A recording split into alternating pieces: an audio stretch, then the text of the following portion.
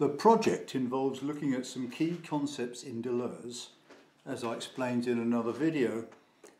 Incidentally, I've just remembered that Deleuze follows this approach himself with Spinoza's work, Deleuze 1988, picking out key terms like attribute or mode.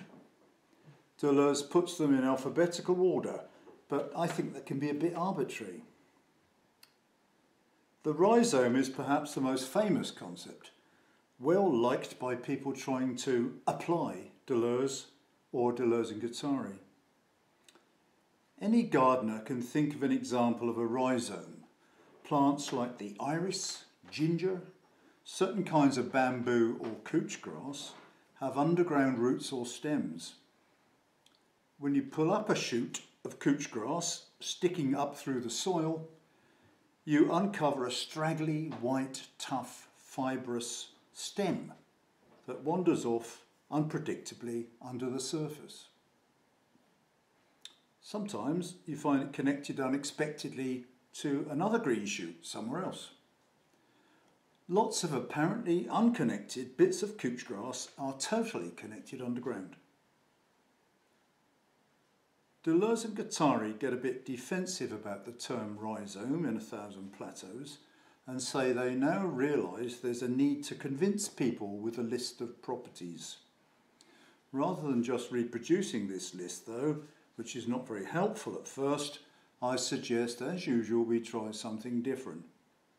Of course you don't have to follow my thinking or agree with me, try the techniques for yourself. One other difficulty is that the term is used as an introduction to the major philosophical arguments being developed in A Thousand Plateaus, and the definitions themselves can get a bit lost in the process. I suggest we focus on those definitions and what is implied by them at first, but we also note the wider implications. Of course, again, this is only one suggestion for an approach. There are lots of others. I don't want people who are just beginning to get too distracted or overwhelmed by the enormity of the work. All the things that are involved to track down all the implications. First, I've been pretty selective, inevitably. Secondly, I've divided up the commentary and you'll hear two voices to indicate the split in focus. The second one belongs to Maggie Harris.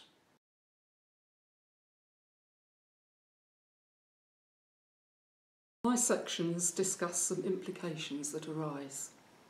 They need not worry complete beginners right away, but others might want to think about them as they go along.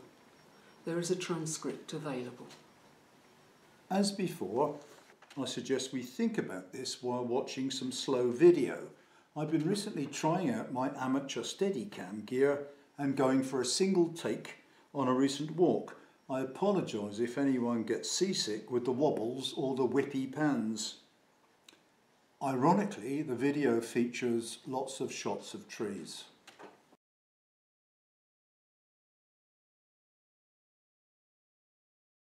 First, we need to locate where the topic of the rhizome is discussed, and luckily it's fairly easy in this case. We'll start with the book by Deleuze and Guattari, A Thousand Plateaus, where nearly all, or perhaps even all, the references to the rhizome can be found. That book has an index too. If you look up the term rhizome, you will find quite a number of definitions. Let's start with the specific ones. It's clear that it's not just plants that are rhizomes, because the term's also used to describe ant colonies, rat burrows, the city of Amsterdam, the Freudian unconscious, liberated sexual activity, musical forms, aspects of American culture, both the cultural underground and the Wild West, forms of guerrilla warfare, and even the path of a pool of oil as it runs downstream. We're told, for that matter, that the book itself is a rhizome.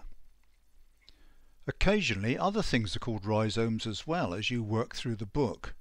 So again, what I'm suggesting is that we locate these actual definitions and also read a bit around them in the text to get some idea of what they might mean. One thing to note right away is that not all these examples relate to human beings. In discussions like this, Deleuze and Guattari want to talk about things found in nature as well. It would be limiting to confine what they say to human affairs, although sometimes this is what happens. Concepts like the rhizome are discussed in terms of human activities alone: thinking, writing, wandering. This is an anthropomorphic reading of Deleuzian work, and it is only one option. More on this in a minute, but for now, the suggestion is that the more general accounts of the rhizome stress that human activity is connected to lots of other areas. Pure rhizome is infinitely connectable, with each point having the capacity to connect with any other point in any other system. We'll also find some more challenging general, theoretical or philosophical descriptions and comments. The first example isn't too bad, and I'm going to use it a bit later on. We are told that, for example, a rhizome is a map and not a tracing, that it's open and connectable in all of its dimensions. That's page 13 in my edition of A Thousand Plateaus. Incidentally, in the same section there's a reference to something called decalcomania. Now, this is sometimes taken to be a really crucial component of rhizomes in some commentaries, but I think it's just another example. The term seems to refer to a technique to add decoration to pottery as a sort of applique. Well, I don't know enough about it to see what exactly is rhizomatic about this technique. Perhaps it has to respond to small changes in the surface texture of the pot, as well as the artistic intentions of the potter. We find a few more abstract remarks as well. We are told that the rhizome has no beginning and end. It is a matter of alliance rather than filiation. It proceeds by the conjunction and ... and. Apparently some American literature and English literature shows exactly this rhizomatic direction following the logic of the and. I think what this means is that these works don't follow conventional narratives but simply move from one episode to the next. We have no examples specified here by Deleuze and Guattari. Maybe you can think of some. I thought of James Joyce and Ulysses, but of course he's neither American nor English. Perhaps I'm being too literal. We're also told that the multiple must always be made, not by adding a higher dimension, but with the number of dimensions one already has available, always n-1.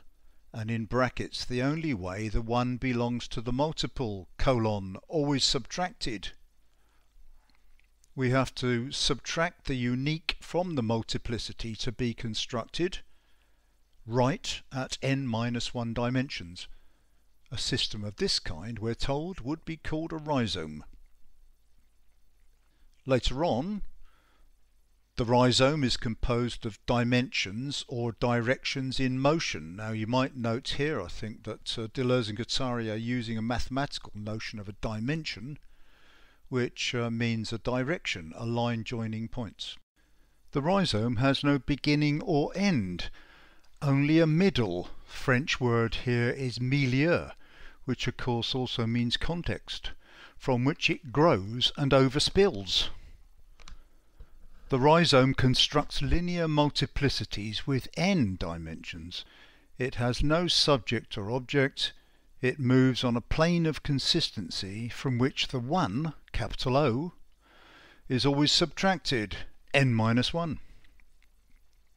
So things are starting to get a bit more complicated, and in fact they start to get complicated quite quickly. Even the simple examples we began with. So we're told that plants have rhizomatic roots, but they also connect these rhizomes with other things, other dimensions, if you like like the wind, or animals, or human beings, and the whole thing is now being described as a rhizome. As for human life, we're told that a rhizome ceaselessly establishes connections between semiotic chains, that is, systems of meaning, organisations of power, and circumstances relative to the arts, sciences, and social struggles. Well, this is starting to look a bit scary. We are urged always to trace connections like this, always to follow rhizomes until we get to the most abstract and tortuous connections. These are lines of flight away from specific examples, and they will eventually lead us to a completely abstract or pure mechanism or machine operating on the mysterious plane of consistency. It's that purified rhizome as a machine, with no specific empirical bits at all, that is being referred to in the obscure stuff I read out just now, with all the terms like multiplicities and n dimensions. It's very tempting indeed to ignore these complications and go with what you know already, the rhizome as an underground root. Some people have got some mileage from this simple metaphor and found some immediate applications to human and social life. The way in which some people learn, for example, as they trail from one task to another, wandering along directed by their interests and personal motives, and sometimes by unconscious drives. This is only a metaphorical connection, though, and Deleuze actually doesn't like metaphors, because he sees them as the result of lazy thinking, not going into the issues, the actual similarities and differences between plants and animals, which we discuss in a minute. Metaphors are not for philosophers. So my suggestion is that we try something a bit like Deleuze's method, slightly more ambitious, and we try to work in all the examples, and then try to see, as a first stage, how the more general and obscure definitions fit in. So we're going to use our own common forms of thinking again, although, as you've already gathered from the discussion about the metaphor, Deleuze has serious objections to the ways in which ordinary thought processes work. We'll mention a couple more as we go along. It seems that Deleuze and Guattari see something in common between human activities and the activities of animals like ants and rats, or even trickles of oil. We could think in terms used in classical philosophy and ask if there is some underlying essential quality here. One suggestion would be that we are all created by God, we are all his creatures. Theologians have amused themselves for centuries with this sort of inquiry and its implications. Does God create everything? And if he doesn't, who does? Does he create each individual ant, or just the species? Is he there in each patch of oil?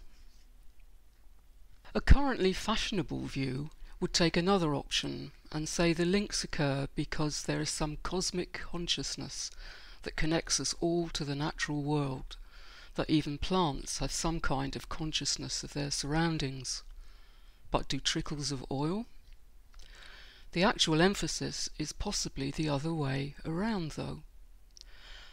Plant rhizomes develop not at random, but by responding to local differences in their environment concerning moisture, temperature, nutrient contents, and so on. Rats and ants might respond to chemical or physical differences in their environments, the texture of the surface, gradient, and so on. Trickles of oil also respond to local gradients, obstacles at the micro scale, and the general effects of gravity. This is not really consciousness, but more a basic detection of different sorts of intensity, of chemicals, or gravitational forces. Humans have the capacity to turn these intensive qualities into extensive forms, and subsequently measure them. that plants and the rest of the universe operate effectively at the intensive level, noting differences, gradients, threshold, and the like instead of making precise measurements. It is often the case that these differences drive human actions too. We are not conscious of all of them. We are affected by physical aspects of our environment. Our environment produces affects. Now, the term affect has been colonized by recent psychology to mean just emotions, but Deleuze sees an effect in an earlier 17th century way to mean anything that affects us, usually registered at the bodily level. That produces things in our minds like emotions and feelings. We respond to chemicals in our bodies and in our environment.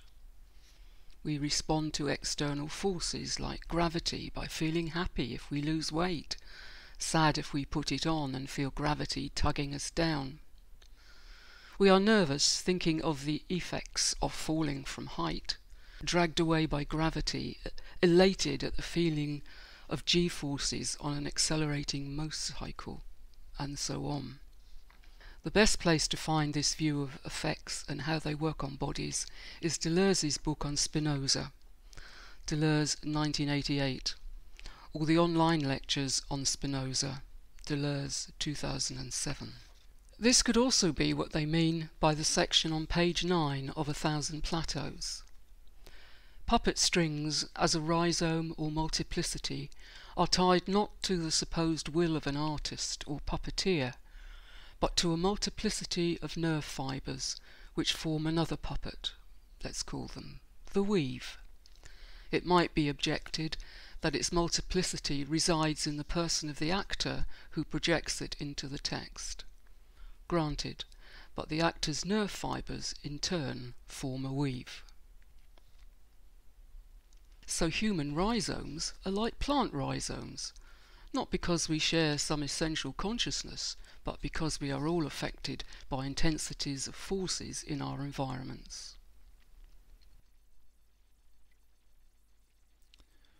Okay, well, we've tried a philosophical approach. Let's try another normal technique of thinking found in the social sciences this time. We can start by asking, do the examples we've seen share common observable properties? Well, vigorous couch grass roots, ants on the march, rats building burrows, tourists wandering around Amsterdam, and guerrillas operating in enemy territory do not follow the suggested routes, nor do they follow logical choices, binary choices, when they decide which way to proceed. The claim is here that you can't fit them into a logical pattern like an algorithm, to use the modern term, or a decision tree or command tree, to use older terms. And this, incidentally, is the tree that Deleuze and Guattari are referring to when they contrast rhizomes and trees at several places in the book. Let's start a theoretical adventure by considering a fairly harmless comment made earlier. A rhizome is a map and not a tracing, open and connectable in all its dimensions.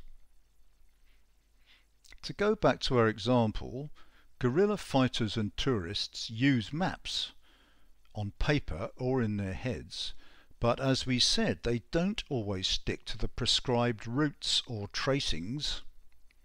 And with a bit of poetic license, you could see ants on the march, and perhaps even the other examples, as showing the same qualities, responding to local and immediate bits of environment wherever they lead, as we saw. So the rhizome as a map offers more possible routes than the usual specific ones that might be traced out for us, ones that we follow from inertia or habit, or because we've been told to do so by various authorities. So we're developing a more general or theoretical notion here. We could even use the term abstract structure for a rhizome, although we should note that Deleuze does not like either of those specific terms. The simplest reason for that, incidentally, is that terms like abstract or theoretical tend to imply that the structure that results is not real, that it exists only in our heads, that the qualities are derived only from thought or imagination. We certainly have to ignore or explain away several aspects that might not fit this sort of theoretical model. By contrast, Deleuze makes the extraordinary claim that these structures are real, that they exist in reality, although it is another dimension of reality that they exist in. He calls this the virtual dimension, and here we find abstract or purified objects with no empirical components. This is obviously not to be confused with the current uses of the term virtual dimension to refer to realistic computer-generated images.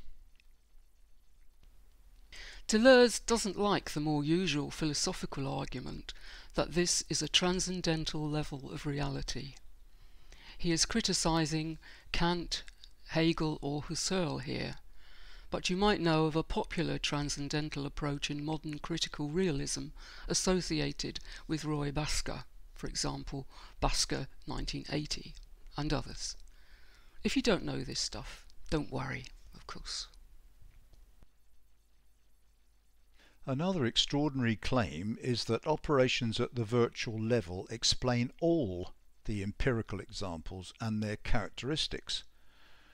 Well, we'll come to this argument when we consider the hexeity in another presentation, but for now the argument is that all the specific examples we've mentioned are tracings that can be put back on underlying maps. Now, this is not the normal notion of a map. Rhizomes at this level of reality, the virtual, are maps which are open and connectable in all dimensions, always capable of extending themselves into ever larger maps, operating not in 2 dimensions like normal maps, but more, however many dimensions there are, n. Nor are virtual rhizomes limited to just joining up with things that they have already connected together or established. They are very flexible and they can join themselves onto almost anything, any activity, any environment or context. They have no definite endpoint.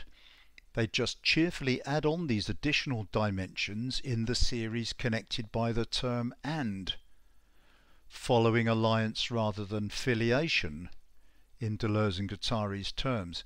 In other words, they don't have to be the same kind of thing, not in the same family, as the things that they have already connected. Organic can connect with inorganic, animal with human, living things with non-living, and so on. To take one obvious example, power systems ally themselves to linguistic systems so that we are constrained both by direct force and a set of psychological mechanisms that make us feel guilty if we disobey. And there's a linguistic system that seems to offer us unconstrained creative free speech, but of course also imposes limits. So where is all this leading, I hear you ask? In a philosophical direction, aiming to answer philosophical questions. These people are philosophers. They're interested in questions like, what is reality? Now, you might not want to follow the story this far just yet, but you should note that that's where Deleuze and Guattari are heading, in my view anyway. They use specific examples, not as models so that we can go out and understand the world, but to get to more general philosophy. There are practical implications, but they follow only after we've followed their trail into the virtual and left specific constraints and limitations well behind us. And when we return to the practical, we must expect to meet reintroduced mixtures, impure combinations, say of both rhizomes and tree structures. It is a strange story, and one that goes very far away from common sense. We have seen that rhizomes offer quite different specific characteristics in practice, but that they might have some general properties that are not so visible. They feature ceaseless connections and constant growth into other areas. But this is not determined or controlled by human beings or gods, or some ultimate purpose. They have no subject or object. They seem to proliferate, all on their own. Once they take on specific forms, we can intervene. Block a couchgrass rhizome, redesign Amsterdam, evict rats from their burrows, etc. But at the general level, the philosophical figure of the rhizome carries on about its own business. It is driven by forces beyond human control. It produces or turns into strange multiple objects with lots of potential different specific forms, multiplicities. These exist at the virtual level. At certain times and in certain states, multiplicities produce the more familiar rhizomes we see around us, but there are other possibilities too, which may never actually ever appear in physical form. Philosophy tries to work out the strange activities of these unobservable multiplicities. This is not as strange as it sounds at first, and earlier forms exist of this sort of argument. A leading structuralist, Claude Lévi-Strauss, says he was inspired by an understanding of geology first. We can explain the surface features of landscapes, hills and valleys, particular directions of slopes and so on, once we know about the geology of the area, the rocks that lie underneath. Lévi-Strauss went on to develop a structural model of language a bit like this, saying that all the rich varieties of myths in certain pre-industrial societies could be explained as combinations of underlying options to discuss important matters like the relation of humans to nature. Deleuze's colleague Foucault also proposed what he called an archaeological model to study discourses, where you inspect the remains of buildings or discourses that lie on the surface, and gradually establish an overall plan or CGI model of what the building might have looked like, which explains the remains that you see, and sketches in what has been destroyed. Now these earlier approaches are discussed critically by Deleuze on the way to establish his own underlying structures. Structure is the wrong word here for him, as we saw, and it also implies some fixed set of options, and Deleuze wants to argue instead for flux, flow, and dynamic combinations of forces which themselves change and develop. This bit explains why he is sometimes called a post-structuralist, although he does far more than just criticise structuralism. All this is carefully, if sometimes bafflingly, argued in Deleuze's book Difference and Repetition, Deleuze 2004, but there is a much shorter summary in Deleuze and Parnay 1987, right at the end.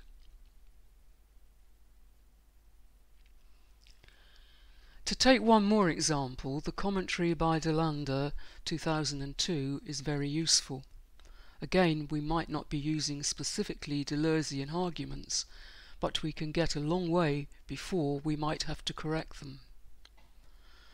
Deleuze says that modern physics thinks in terms of unobservable forces swirling around in a complex or chaotic way, combining with each other to produce vectors. There also exists various attractors that draw these forces together to form particular shapes or figures. Some, but only some, can be chaotic attractors, and this provides the popular name for this approach, chaos theory. As these forces stabilise, they cool down and condense into matter of the kind we can detect. The swirling hot forces of the cosmos just after the Big Bang eventually cooled enough to start combining protons, neutrons and electrons together to make atoms, then atoms into molecules of the elements, molecules into compounds, compounds into larger compounds under the force of gravity, and so on. Combinations often have different possible states which produce matter of different kinds. Gases, solids and liquids, for example. Ice, liquid water and steam look and feel quite different to our senses, as indeed do the gases hydrogen and oxygen, but they are all states of one system. So we've come quite a long way here. We've moved from couch grass to chaos, from the specific description of couch grass to general theories about chaos or complexity, from empirical examples to pure ones, pure theory, purified. Was it worth it? If you're a philosopher, yes, since it gives us a fresh take on all sorts of earlier philosophical approaches. What if you're not a philosopher? Well, at the very least the approach helps us get critical, because we can develop analysis much further than just by using a nice metaphor. You also need to guard your back if you use metaphors, because it's wise to recognize that there's an awful lot of philosophy attached to that particular metaphor, and that you're taking a risk if you grab the metaphor and bolt it onto some other philosophical approach like social constructivism or humanism, at least without acknowledging the problems in what you're doing. Let's get a bit more practical. Perhaps this Deleuzian approach shows us that the specific patterns and links and connections that exist here and now are not the only possible ones, and they should not be making claim to be the only possible ones, although they often do. This is an important issue if we start to look at the patterns established in modern organisations. Far from being eternal or natural, we can come to see them as stabilised, limited or blocked rhizomes. This gives us a space for politics, for social change that points to other possibilities which emerge equally plausibly from the same underlying multiplicity, even possibilities that have not been realised yet. This will offer us a pretty radical politics, not just operating with choices provided by existing systems, but realising entirely new possibilities. But we only get there, we only get a general account of possibilities from theory. We need to break out of existing constraints in politics and practice and trace them back to their underlying maps, or virtual rhizomes. We also have to remember that human activity can operate only against a background of what is already being made into reality by non-human forces, and this clearly also limits the space for politics and social change. Not everything or anything is possible. I'm afraid this alternation between political optimism and pessimism is something that you can find throughout A Thousand Plateaus. It's also a major issue with the more general works, for me. Finally, I'm aware that a couple of things haven't really been discussed yet. We're told that a rhizome grows in the middle without beginning or end. Well, that's fairly simple to understand, because it's arguing that we should not worry about trying to trace everything back to a single origin, a capital O1, like the medieval philosophers did when they tried to explain everything as emanating from the will or purposes of God. Nor should we try to work with foundational concepts that claim to always explain everything. The mode of production for Marxists, the Oedipus complex for Freudians, or particular essential qualities of creativity and freedom that human individuals exhibit if you're a humanist. It's also clear, I think, that there is no ultimate end to pursue either. There's no glorious future of freedom and self-understanding. There's no state of final equilibrium in the universe. There's no peak of biological evolution. Let's get back to the issue of n dimensions. Well, we've already suggested that virtual rhizomes don't just occupy the usual 3 dimensions, but any number of them. The bit about operating with n-1 dimensions is a puzzle. I think myself that Deleuze explains it best by tracing it back to some debates about abstract geometry that Deleuze was interested in. For now, we can read it as advice not to work with specific and unique objects, but to subtract them or abstract from them and think of the forces behind them, so to speak. We should also obviously take out any original capital O1, as we've argued above. There's one last mysterious term in the definitions of the rhizome that we've cited. We're told that a rhizome moves on a plane of consistency. Now again, a full explanation of this term can't be dealt with here. For now, a plane or plan, apparently the same word in French is translated as both of those terms, is a way that Deleuze has of thinking of possible connections between rhizomes or multiplicities in this particular case. Roughly, for now, we have to think about analysing each separate rhizome in a way which is consistent with what we know about the others. It's partly a matter of doing philosophical work, since we can never observe or measure multiplicities at the virtual level. But it's not just philosophical speculation. Instead, we are trying to discover by coherent philosophical argument, carefully developed, the underlying virtual reality that explains all the specific cases. Proper philosophy works both with the virtual and the specific and tries to explore the connections between the two. As we'll see later on, this has got implications for philosophical concepts as well. Well, that's probably more than enough for one session, and as before, I'll leave you with some references to books I've mentioned and links to my notes on them if you want to explore them further.